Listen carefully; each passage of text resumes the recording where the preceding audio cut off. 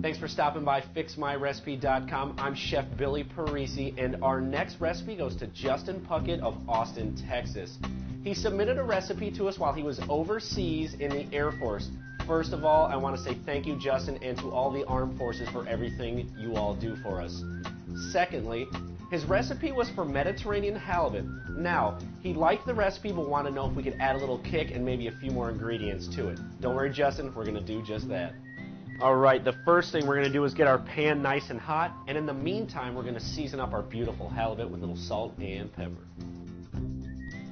Now that our pan is hot, we want to add our extra virgin olive oil. Once it's smoking, you know it's perfect temperature. Let's hit our halibut right on.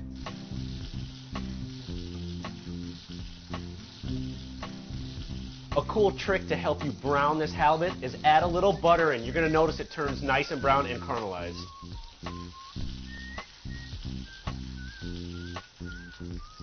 Oh yeah, look at that. Oh, perfect golden brown. Alright, we just want to par cook these. Just caramelize them on the one side, give them a quick turn and let it sit there for a minute or so. We set the fish aside, and then we're simply going to make our stew, which we're going to put our fish back in and bake.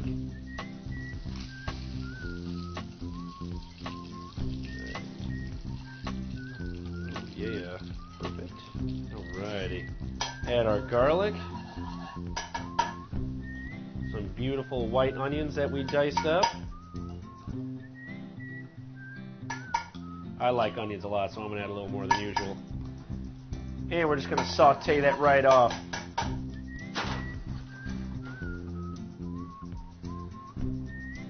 Alright, once our garlic is nice and brown, we're going to add a few more ingredients, what you didn't have, but I think it's going to enhance the flavor greatly. We want to add some capers.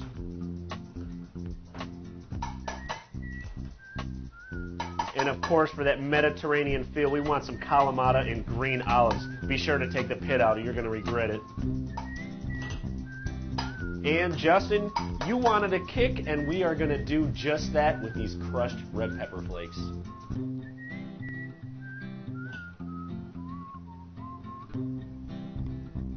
Oh yeah, that just equals spice. And we're going to cook this off a little bit farther right on the burner. What would Mediterranean cuisine be without a little vino? You got to add white wine to this.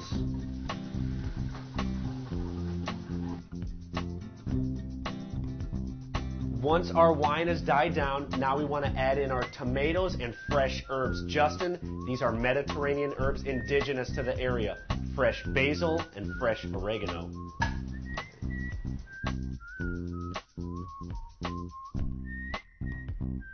Let's put a little juice in there because we also do want to sort of poach the rest of this fish in the oven in some of this beautiful tomato juice. Now, fresh basil. And of course, fresh oregano. Now we're going to put this back on the burner. Don't forget, you want to season our liquid too. Justin, let's season up this beautiful Mediterranean stew that we going on with a little salt and pepper.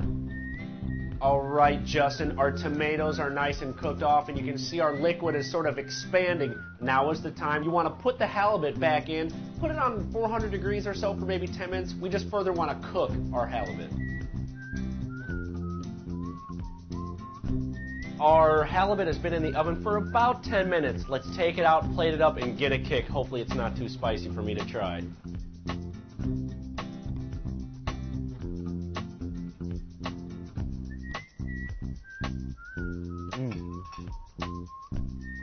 Whew!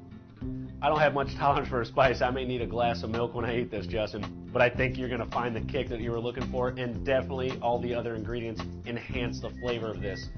Don't forget, add some olives, add some peppercorns, add some capers, add wine, whatever you want to do, but don't forget those crushed red pepper flakes.